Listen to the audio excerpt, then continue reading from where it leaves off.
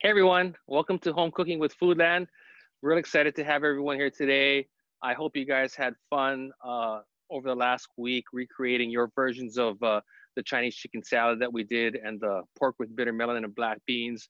We got some pictures from a few people that were happy enough to share their dishes, and we're really excited about that. They looked awesome. Um, we're really happy and excited about today's class. And as you can see, we're outside, and I wanted to prove to everyone that we're actually shooting this in Hawaii on Oahu. And there you go. There's the Ko'ola mountain range we have there for you folks. So if you are watching from somewhere other than Hawaii or maybe a neighbor island, you get to see a little bit of paradise, and it is beautiful out here. And so we're trying to, you know, while we are dealing with a pandemic, it's always nice to be in a place where you can kind of like hunker down, and it's not a bad place to have to hunker down.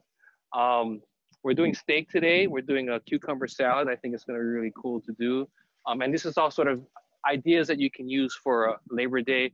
And we are going to finish it off with a nice cocktail or a sangria, which I think is very, very delicious.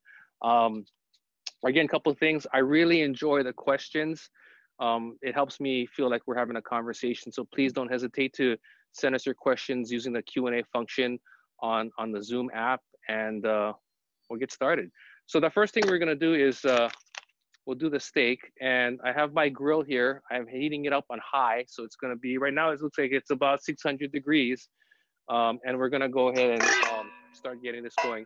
Now, the recipe that I sent on with the ingredients has sort of salt and pepper, and you can season it as you do it, but I thought it'd be fun also to show you folks how to make like a seasoning salt.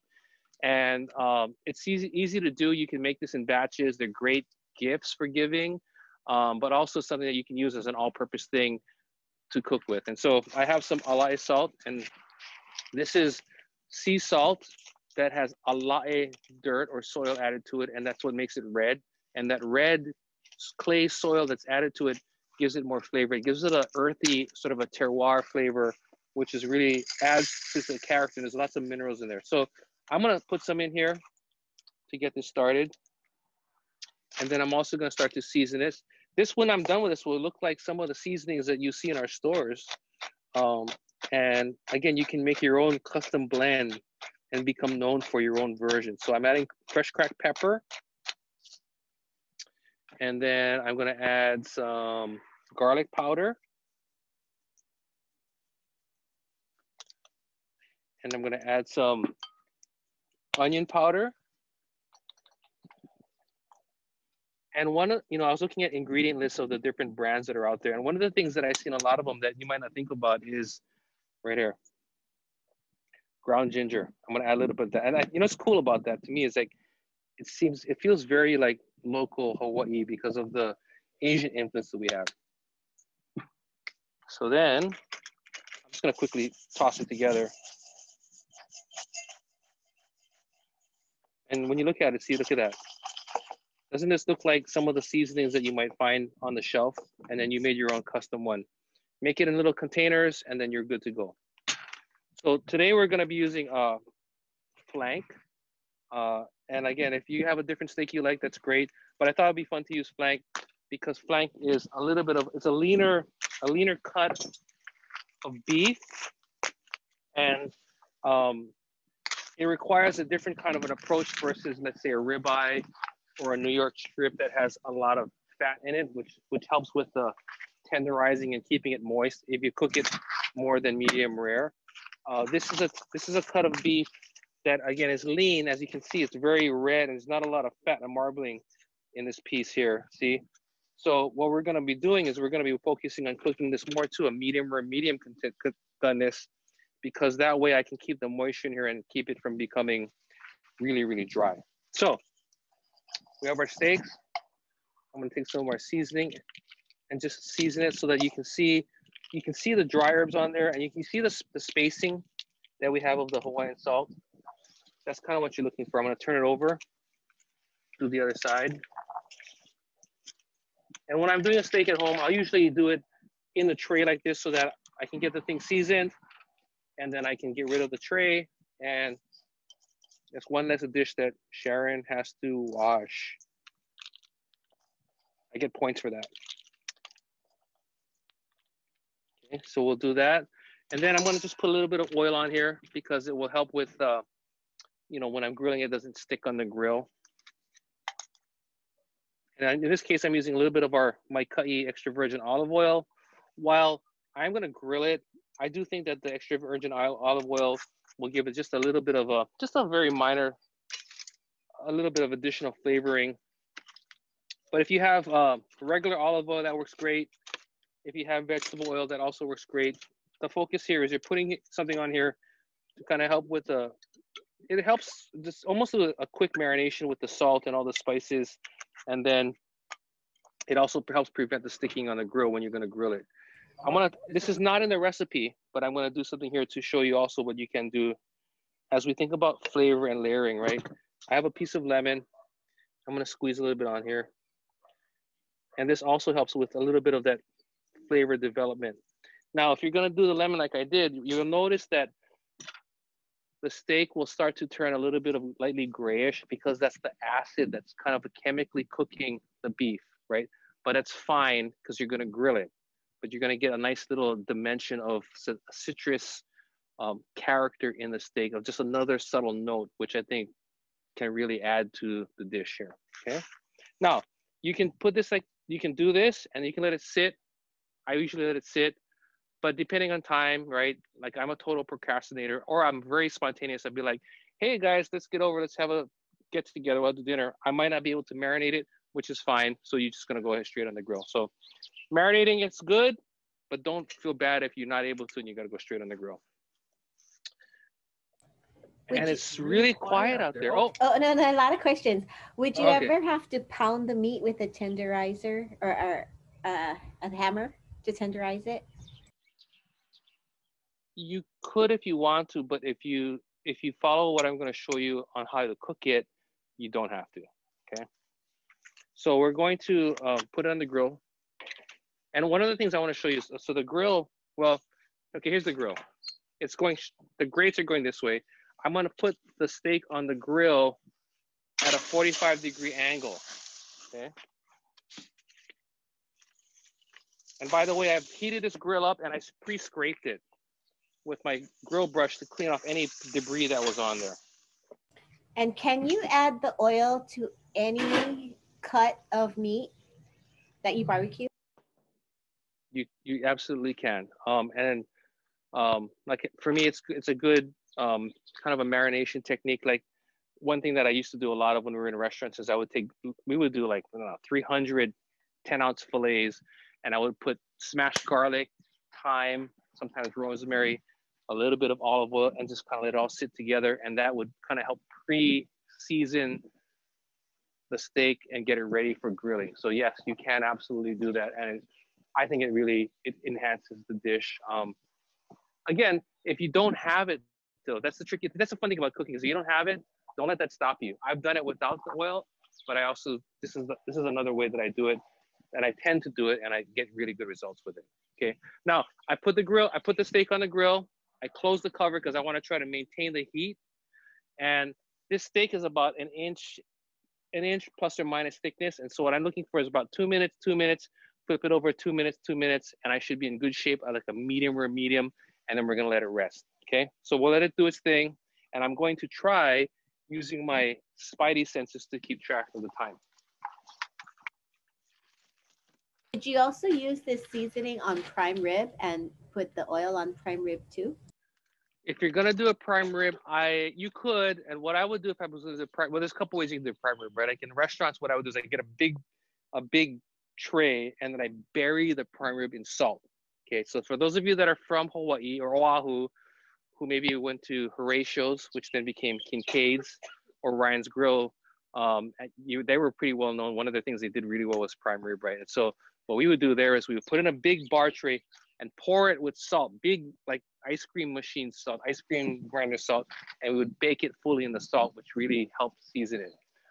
If you're gonna do it at home, a prime rib, I would take the rib. You could rub it with oil, which helps, because it also helps if I would then rub it with salt and cracked pepper, which kind of crusts it, helps it stick, and then I would go ahead and roast it. I feel like I was talking for 2 minutes. Sorry. Let's Oh, see where's out here. We it's have a fire. I'm gonna turn it. You see that? By the way, that's what it looks like if you don't clean your grill. We'll see what happens. Keoni, is flank and skirt steak the same thing?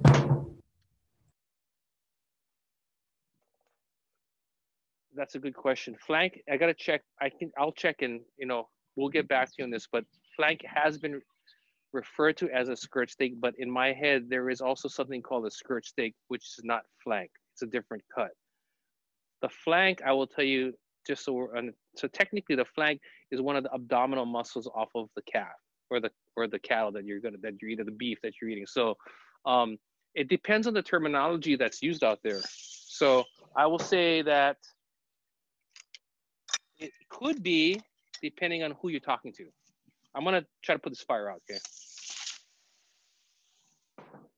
And it never fails. And I decide we're gonna cook outside, something happens. I guess this is like real life. If someone doesn't have an outdoor grill, what kind of pan would you recommend for? If you have a grill pan, one of those cast iron pans with little grates, you can try it. People call it a French grill, and it's interesting. I'm not even cooking. We're just gonna talk story, which is cool with me too.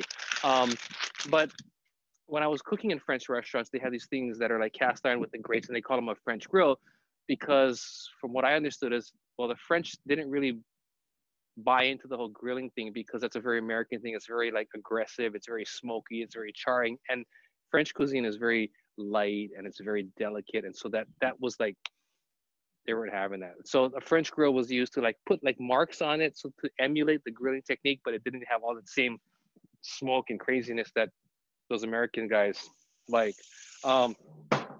But you could use, long story short, you could use a French grill or a grill with grates, or you could sear it in a pan. Just sear it like, in a saute pan with some oil, and you'll get a good result. It'll be a different result, but it'll still be good. And so, by the way, when I started the steak this way, then I turned it that way, and then I'm turning it again so that I'm facing this way, and then I'm gonna turn it that way. And when I'm in a restaurant and I have like 20 steaks at a time, I can tell what status of a steak is by which direction, how many marks it has on it, which direction it's pointing. And that's kind of like one of those coding systems that we used to use in the restaurant. So we'll let our steak keep going, and we're gonna move on to our salad. I have cucumbers, and I washed them already, but I put them back in the bag because I wanted you to see these. These are local cucumbers. They call them keiki cukes from Hawaii Farming. And it's from the Big Island, by the way. And what I like about them is they're great for the salad we're gonna do because the seeds are really small. And so I don't have to scrape them out. If you've been with us for a couple of different series, you've seen that I will scrape out the center of the cucumber, Japanese cucumber, because it's like really pulpy and the seeds are big. These are it's small, and you'll see when I cut into them how nice they are. But I'm gonna cut the ends off of them real quick.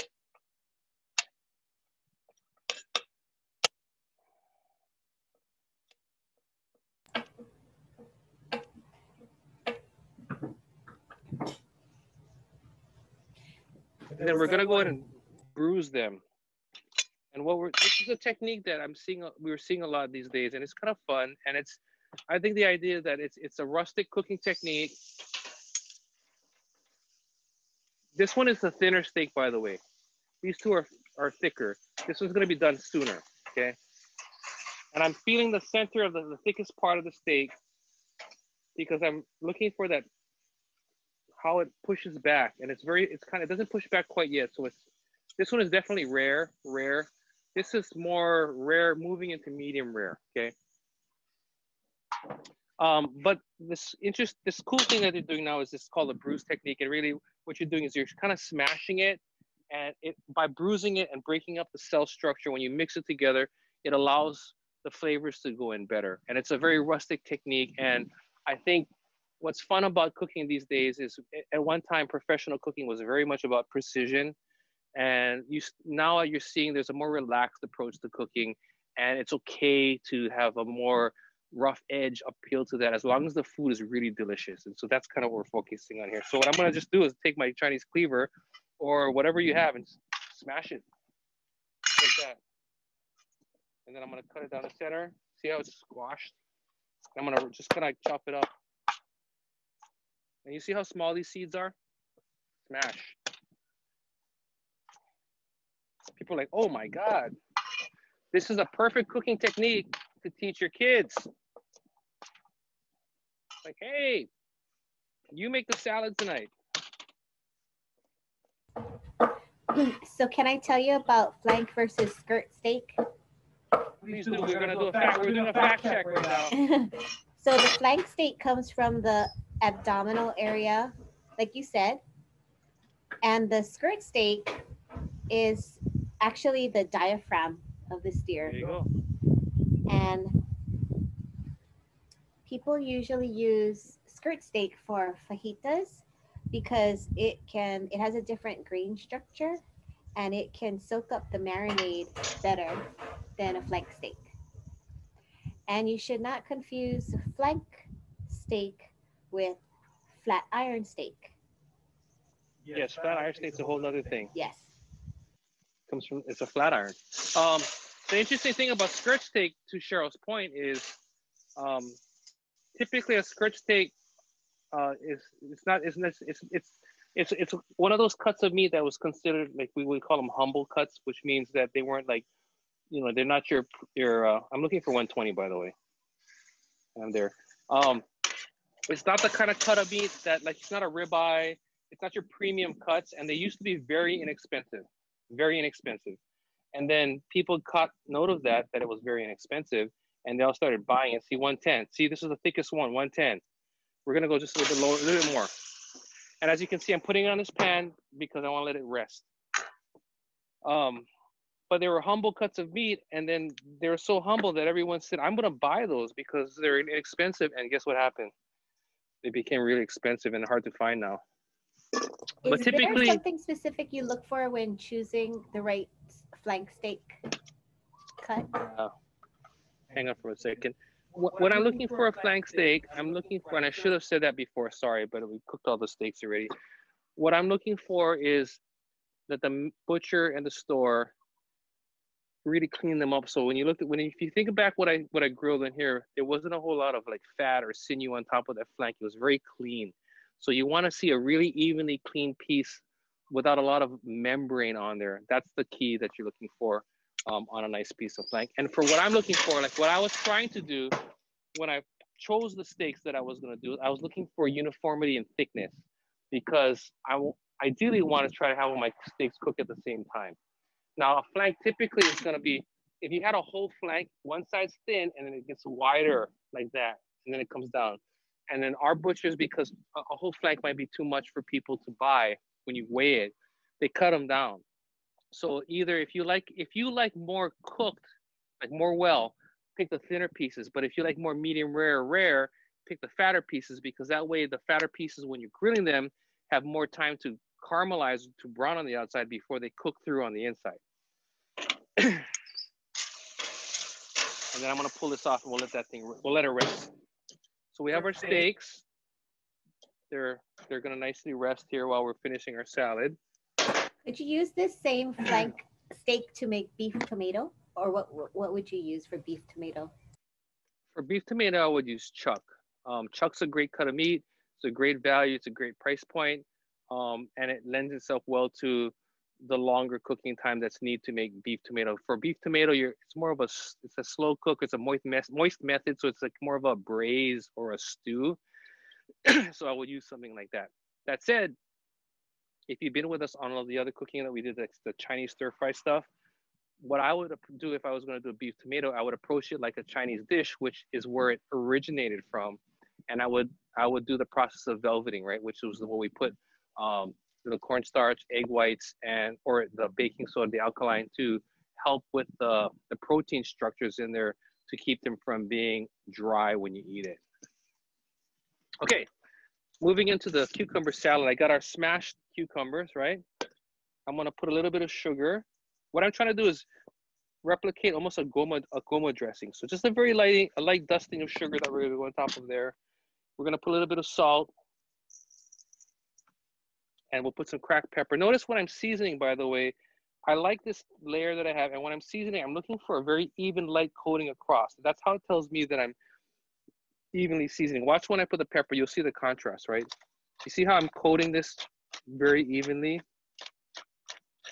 That's what I'm looking for, okay? A very even dusting on the top when I'm doing this. Now we're going to add a little bit of, well, I have rice wine vinegar, which is in my closet, in my cabinet in the kitchen. But basically what I need is acid. So I'm going to add a little bit of lemon juice for acid. If you have your rice wine vinegar, go for it. Put that in there. But that's what I'm going to do for my acid. And then I'm going to add a little bit of sesame oil. Just a dash. We're going to add some sesame seeds. I'm sorry, we're going to add some mayonnaise to make it creamy. If you don't like it creamy, you don't have to add them either, but I'm gonna add a little bit because, and the mayonnaise is just so excited that it wants to jump out. We'll add a little bit of sesame seeds. One thing could be interesting, if you don't want to do mayonnaise, you could do sour cream, you could do yogurt. Greek yogurt would be really interesting in there. So there are other alternatives that you can use, but I want to stir this all up. I'm looking for just a nice light coating.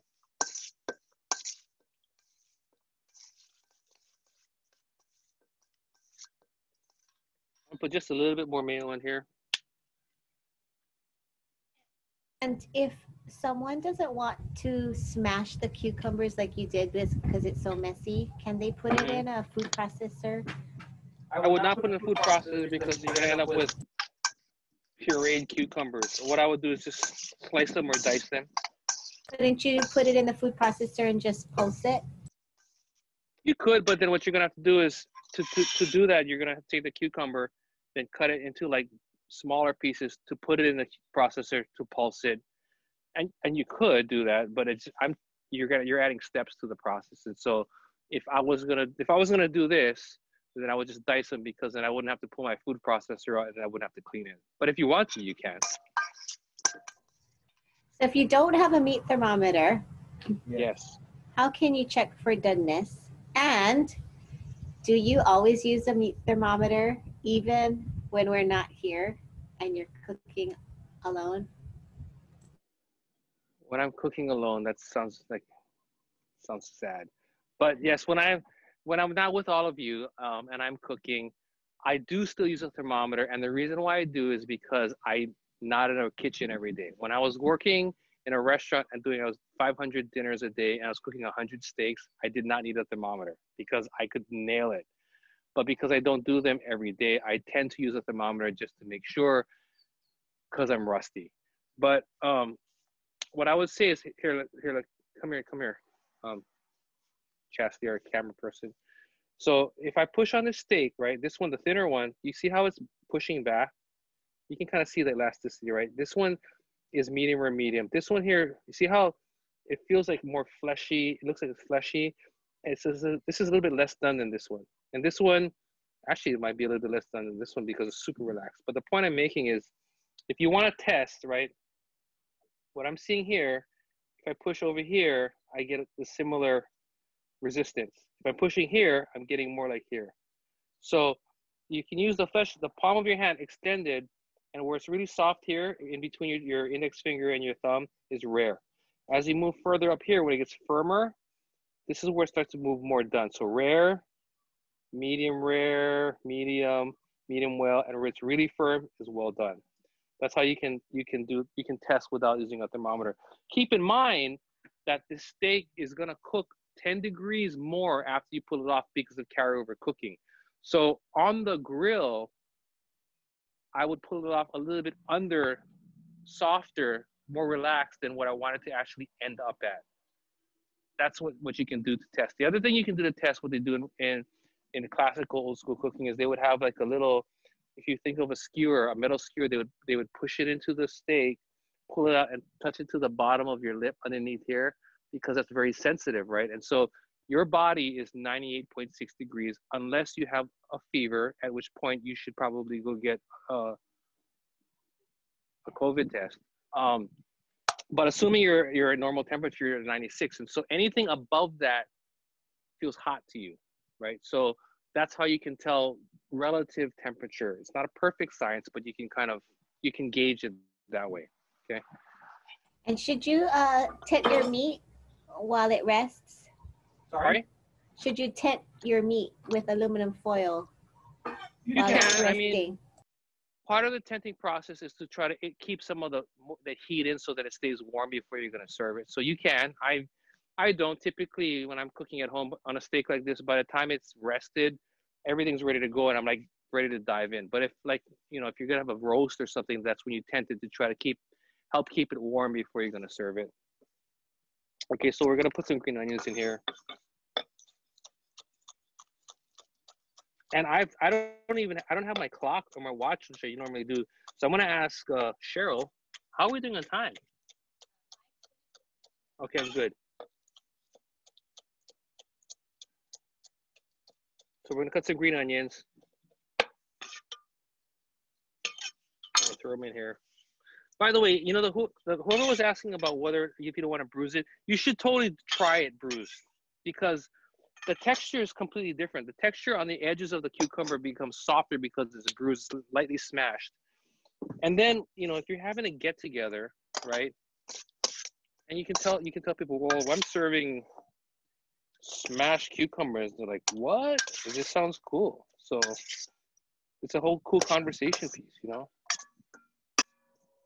Do you have a recommendation for a thermometer or what to look for when buying a meat thermometer? Yeah, I guess you do. So let me, before I give you the recommendation that I have for meat thermometers, if you're asking for a specific brand, I would say Taylor, and you can get those in all the kitchen supply stores. And this one is, I'm going to cover this. This is the kitchen equipment company that I got it from is Bar Green and Livingston. That's a professional company. By the way, if you're on Oahu, you can go buy stuff from there. But see, it says Taylor underneath here, right? And Taylor is a very well-respected company for thermometers, scales and thermometers. So a dial thermometer is great. For regular cooking, I like one that goes to 220 because they have some that go to 400 or 500 degrees, but then the gradations are so small that it's hard to pinpoint. 220 for cooking steaks and stuff, I think is really good. Or you could get a digital thermometer, and I have one of those too. I think I've shown them before. They work great too. They require batteries. They don't need to be calibrated. This one needs to be calibrated every so often. But so it's digital versus, I don't know what you call a non-digital, analog maybe, but I do think Taylor's a good brand. And I think, I could be wrong, but they're like, I don't know, $10 or something like that. And in my opinion, $10 is a small price to pay for the accuracy that you're going to get in cooking, especially if you're just starting out. So here's the salad, and we'll put a little bit of pepper on there because I like pepper and I like that garnish. But it's a real quick salad. I'll put that over here. And now, while our steak is resting, we're going to get into the fun part. Actually, you know what? I'm going to ask, can you go and ask Cheryl, or Cheryl or Trisha, can you ask Sharon for the glass pitcher so that I can make the sangria? Okay, we're going to make sangria. And sangria is a really interesting, it's a, I guess you could call it a cocktail because it's a mixture of wine, cognac or brandy, a liqueur, which is triple sec or Cointreau, and then mixers, right, which is fruit and juice, and it's really delicious. It's great for hot weather. It's just really nice when you're at the beach. It's really great if you're at the pool, and it's a crowd pleaser. So if you like spirit forward drinks, you'll enjoy this. If you're just starting to explore the cocktail genre, or you know, spirited drinks, I think it's a really easy drink. It's really breezy, perfect, I think, for Labor Day. So I'm using here Courvoisier, which is very good cognac, by the way. Cognac is brandy from the Cognac region of France. I'm using Cointreau here, and triple sec, Cointreau, and Grand Marnier are all orange liqueurs. Okay, so that's what you're looking for, is an orange liqueur. And here I'm going to be using, thank you, a Côte de Rhône. And what's the reason I picked this one is it comes from a kind of warm, hot Mediterranean client, a region of France, and we have this available in our stores. Now, sangria is Spanish, right? It originated in Spain. And the technical wine that is used to make a true sangria is Rioja. Rioja is the name of the region, and the wine is called Rioja. And one of the grapes that they use in it is Garnacha, and one of the grapes that is used in a Rhone red wine is Grenache. And so Grenache and Garnacha are technically, it's the same grape, but one's French and one is Spanish. And so I thought it would be a nice connection to use this wine. The other reason why I wanted to use this wine, shameless plug, is that this wine is currently being featured in our wine finds section in all of our stores. And so the reason I wanted to talk about wine finds is we have a selection of wines that we change out every 3 or 4 weeks. And Marvin Chang, who is our advanced sommelier with the Quartermaster Sommeliers, picks the wines. And I told him that he needs to pick wines that are $10 to $13 a bottle, but drink like they're $20 or more. And I think he really delivers. He over delivers on that promise. And so, if you've not tried one of our wine finds wines, you should try them, because you can buy a $10 wine. It's easy to find a $10 wine, but it's hard to find a $10 wine that what I would consider true to type, which means it reflects the region or the wine style that it's supposed to be from. So totally worth trying. Pick any of the wines, and if you don't like them, bring them back to the store. I'll give you your money back, and just tell them Keoni said. No problems. Anyway, so we're gonna get this thing going. We're gonna put some fruit into this thing. So I'll prep that now. And this is an envy apple that we're gonna do. And envy apple is one of those cool happening apples that people love these days. Really, really interesting flavor. I'm gonna slice it up.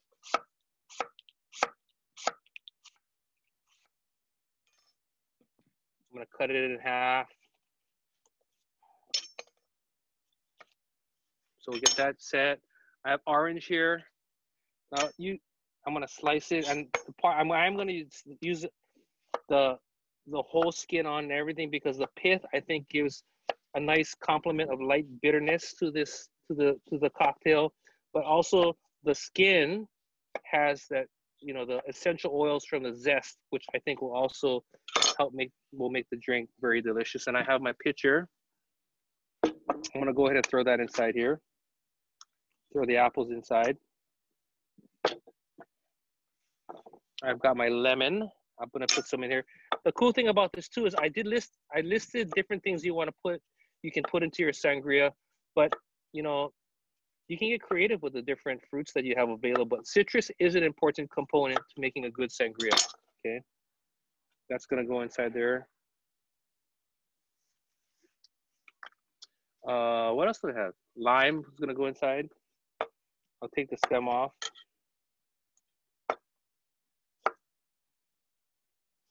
Can you put star fruit? That's a really good question. Let's see what happens here. That's like spoiler alert. That's like what do you call it? Foreshadowing, or what do you call it in the movie? That's gonna go inside there. I got strawberries. One thing about strawberries, what I like to do is the container, as you notice, it has holes, right? So when I'll open the container, I'll wash it. I'm sure you guys all do that. So you just wash it, let it drain out, so that I can use the container, and I'll cut the stems off.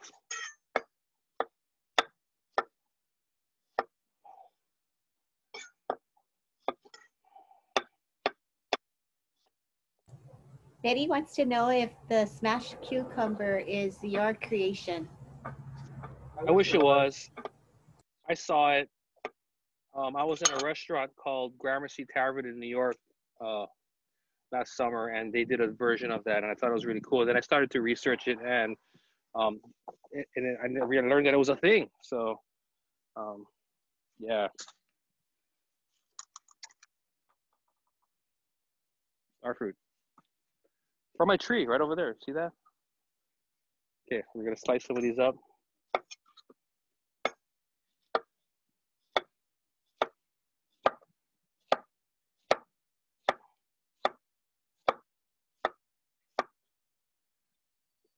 Go ahead and put that inside.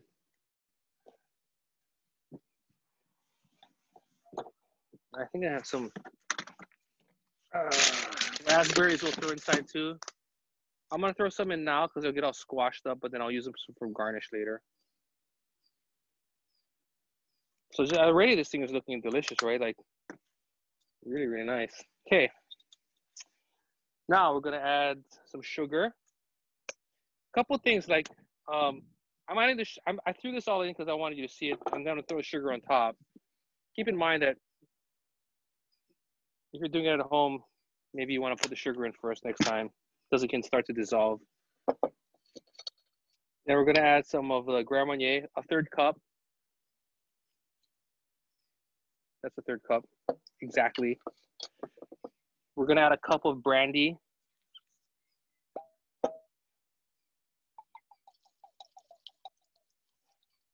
That is a perfect cup of brandy right there. We're gonna add some orange juice, a cup of orange juice. And I'm using no pulp version. Cup of that. And then we're gonna add the red wine. And here's the thing too, I meant to tell you is, I was waiting for someone to say is like, does it matter like on the wine, right? And so here's the thing that I would recommend, and even for cooking, if you're cooking with wine, if you're gonna make sangria, you need to work with a wine that you would be happy to drink as is. If you're buying a wine and you're like, ooh, and you think that I'm gonna make this taste, I'm gonna cover the flavor up. I mean, you're okay, but it's not gonna be that good. And so you should commit when you're gonna make a sangria, if you're gonna cook with wine, to find a wine that tastes good, that you would happily drink. And if you're not gonna happily drink it and it's too harsh, don't cook with it. Don't make sangria with it. You'll be glad you did that way. Okay. Do you need to use red wine? Great question. You do not. There are white sangria. There's rosé sangria. I chose to make a red sangria because I think that's probably the one that most people think of when they think of sangria. But you do not need to use red wine. And to that point, I think the ratio I would say for making sangria in general is lots of fruit, a bottle of wine, a cup of juice, a little brandy, a little bit of Cointreau, or some other. You could also experiment. There's other liqueurs out there. Cointreau is the orange flavor, right? There's I'm trying to think. I'm blanking now, but there is I'll think of it and I'll let you know. But you can experiment with different fruits, different flavors, different wines, but use the same relative ratio, and then you can have a lot of interesting things. I think Canton is like a ginger liqueur that could be interesting. So there are different things that you can play with to try to get different experiences. Now this here would be great if you let it sit overnight so that all the flavors can macerate, right? And then when you make the drink, what you want to do is use some of the fruit, get back in there, use some of the fruit that's macerated as part of the garnish in the drink, okay? So we're going to let this speed macerate and pretend that we're letting it macerate overnight. And then I'm going to start to bring this all together. Now, we've had a lot of fun and we've done some really fun dishes, but one of the things I realized is that a lot of the dishes that we make have rice or they have mashed potato, like starches in there. And I thought, hey, you know what? It might be nice to make a little bit of a lighter final dish for you all to see. But if you wanted to do like steak with rice or steak with potatoes and then the salad, totally fine. But I thought I'd just throw something out there for your consideration to think about for Labor Day weekend. So we have, of course, we have our salad here. We've got our sangria. And I thought, hey, you know what would be fun? Let's make a salad. Let's do a steak salad. So we'll do one right now real quick. And for starters, we're going to start with some watercress because steak and watercress, the peppery bitterness of watercress, I think is really delicious. And we're using hydroponic watercress from Maui. And this top batch that I'm going to put in here, I already washed, okay? But as you can see, when you buy this from the store, you can actually see it comes with the roots, but you can see how it grows. You cut the roots off, wash it, and then you can go ahead and use it. Perfect for, like I said, salads, sauteing, putting them in soups. Okay. I also have sorry. Oh, some people are asking if you can use amaretto or limoncello. You can use amaretto. That would be interesting.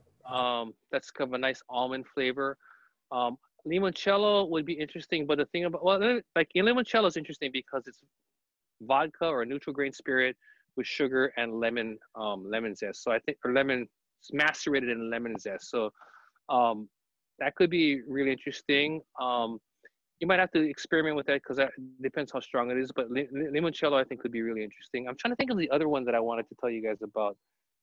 I can't remember, but that could work. Limoncello could work. Midori. Interesting for those of you that maybe frequented a place called the Wave in Waikiki. Makes me think of a thing called the Green Monster. But yeah, melon could be interesting. And any of those fruit liqueurs I think could work. I'm bored. Interesting. Yeah, like Drambuie. Drambuie. I'm trying to remember what the character isn't. A Drambuie or is more of a. Okay, everyone. This is where everyone starts to speed typing. Is Drambuie? Is you're like hammering me. Drambuie is Drambuie's not raspberry. Framboise is raspberry. Drambuie I feel like is a is not a it's more of a Is it? Not. It's an herbal. I feel like Drambuie in my head is herbal. So I don't know if that would work. We want a fruit liqueur. Okay, so I got some. So these are like nice tender butter lettuce. We got a nice kind of peppery watercress. I'm gonna take a piece of our steak here that's rested nicely, and it's actually room temperature, which also I think is great.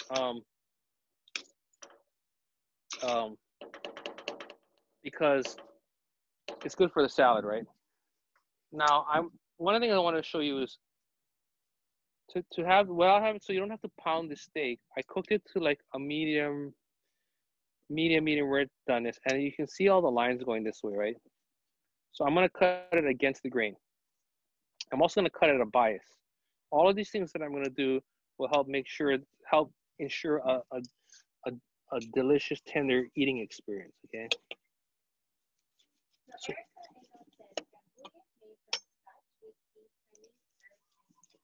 see, I told you, herbal. You could try it. Go for it. Grand Marnier, perfect. Grand Marnier is orange. So like Grand Marnier, triple sec, um, and Cointreau are all orange liqueurs, which would work great.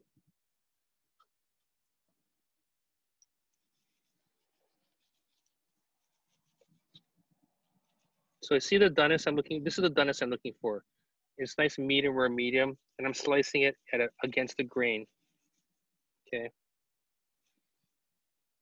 And I'm not doing a really good job of slicing it, but you get the picture. Then I'll take this and we'll put it on top. Okay. And then the cool part is, okay, whoa, where am I gonna go with this? Well, let's see. Well, we'll put I have some chickpeas, AKA garbanzo, right? I have some Camuella tomatoes that we have here that I picked up. So funny, I gotta have the containers here because I want you to see this is local, right? Big Island. And I love whole farms, but I figured, I gotta share the love. So we're gonna do Camuella tomatoes today. After you do that, can you show us again how to cut against the grain? Because it can be confusing. One thing I do with tomatoes sometimes is I buy them, right? Well, I do them a lot actually. I buy them even though they look ripe. I leave them on my counter until they're like kind of almost, you might say like they're starting to be a little bit too soft, but I'm trying to get more flavor out of them. And so that's one thing you might want to think about trying to experiment with.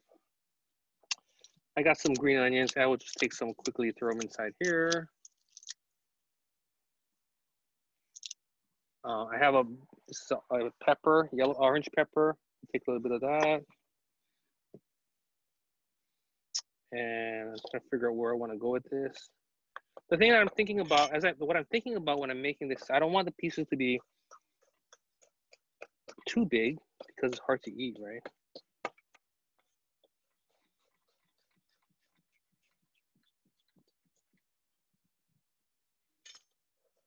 Put some of that on here.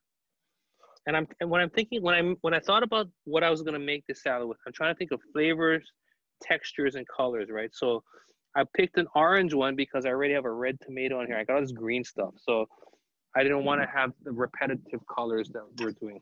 Okay, I got avocado, and by the way, on these this is a Haas avocado. What you're looking for when you're picking on avocados, you want to hold the avocado. Typically, a Haas will be kind of black like this, right?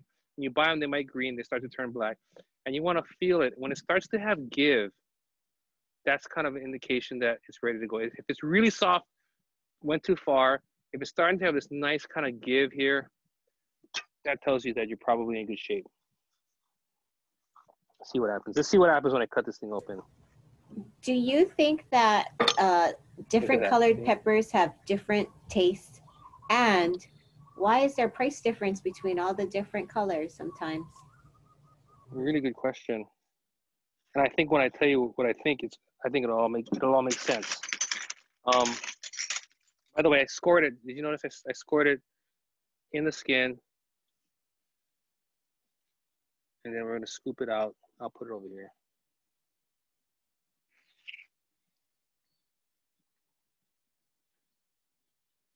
And now, what I noticed, I did not dress this. And so what I would typically do, you could dress the greens and put it together, or you could do it like it was considered dry, and then I would serve dressing on the side. Or you could do something like what I would do here. So you could put citrus here so people can squeeze citrus, and then they can put their own olive oils, and I would serve salt and pepper on the side, and people can then control how they want to season their salad. So the question was, how do I, oh yeah, okay. So the green peppers are always the cheapest, right? And the reason why they're the cheapest is because they're technically not ripe, which means they've spent the least amount of time on the plant. So when the varieties turn to yellow, orange, and red, you've let the pepper completely ripen. And so what the reason why they're more expensive is because you're paying for the additional amount of time that it takes the pepper to be on the plant to mature and ripen. And so essentially that's why they're more expensive. But you're also getting a different flavor, right? So the green ones are gonna taste, they're mild, but they taste kind of, I mean, for the lack of a better term, they taste green. And when I say that, they taste more, they have a more of a chlorophyll, jalapeno-esque flavor. When you eat a red pepper or orange pepper or yellow pepper, they're sweeter, and right? And so what you're doing is you're paying more because you've let it ripen on the plant, and all of that, the plant has converted a lot of the, I don't know what you call it, the inside, the maturity of it has created sugar. And technically, right, the plant, what it's doing is it's ripening because it wants to develop sugar. So ultimately it will fall off the plant and rot in the soil and fertilize the seeds so that they grow, right? And that's kind of like the whole process of, I guess we're talking about the circle of life, but that is why, that's what the plant's purpose is trying to get all the sugar development so that when it goes in the ground, it is fertilizing the seeds so they can propagate and grow more plants. But the time from green to fully ripen is why it costs more, because you have to water them more, fertilize them more, take care of them longer, etc. That's the reason. Okay, so question was going back to slicing, right? Okay, so we'll go back here. By the way, I need to do a quality check. Good. Okay, so the lines are going this way, right? Now, if you look at the piece of the cut, you can see the fibers already, right? And what you're trying to do is you're cutting against the grain, and you kind of cut thin. I have to start it again because I did a junk job the first time.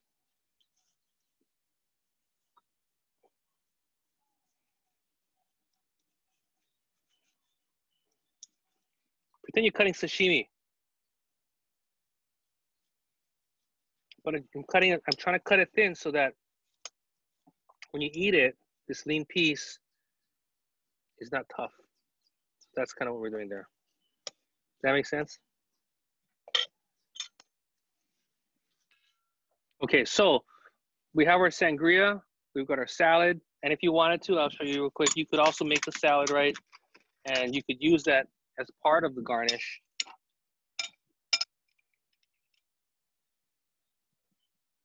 For the dish here. And like, this is a killer.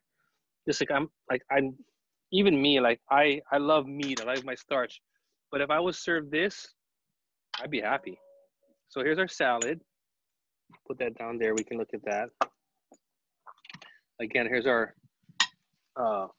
cucumber, or smashed cucumber. And I'll just really quickly, I'll do a quick garnishing. Now, because the drink here has not sort of cooled down, right? This is still marinating. And if you're making this on the fly, like your friends just showed up, so you got your ad hoc party going on. What I would do is I would put some ice in here because I want it to be cold. And it's gonna give a little bit of dilution, so it's gonna be a little bit refreshing. But then what we're gonna do now is we're gonna take some of the fruit here. Right. We got some of the citrus, we got some berries, we got some apples. Let that get all in there. It's got the raspberries we talked about. And then, I would say that you're creating an Instagrammable moment too. Then here's our ice, here's our garnish, right? Take some of this, pour it on top.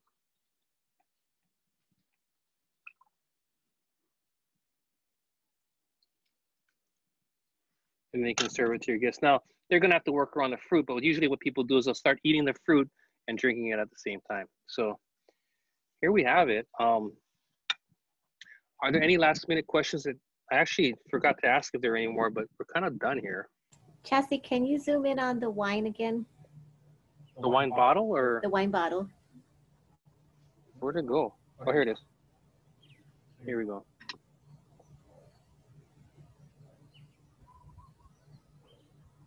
So I'll put this down here. I'll put the picture. I'm trying to figure out how to make this look cool.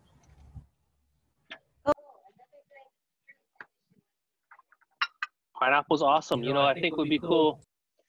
If I were to think about pineapple, I would maybe do a white sangria, and I would be interesting to do something like with Sauvignon Blanc from Napa Valley, because when you think of the characteristics of Napa Valley Sauvignon Blanc, tropical fruits is one of those things that you think of. Might be really interesting to do that with like a Gewürztraminer too, like from Washington State, because that also has tropical notes in there, but that's a really great idea. Lychee, pineapple, that's starting to sound really good. Dragon fruit might be really cool too. But here we have our killer Labor Day weekend get together, and this is the on the lighter side version. If you want to like go for it, do some baked potatoes, do that steak, do some mushrooms, do the salad, make the sangria, blow all your friends away, have a good time. Well, I know if you're on Oahu, you're quarantining, so just you and your family. If you're not on Oahu, blow your friends away. With that, hope you guys had fun. We'll see you next week. I still don't know what we're gonna do, but I promise we'll send it out soon, and it will still be fun. We'll have a good time, and send us your pictures. We'll see you next time.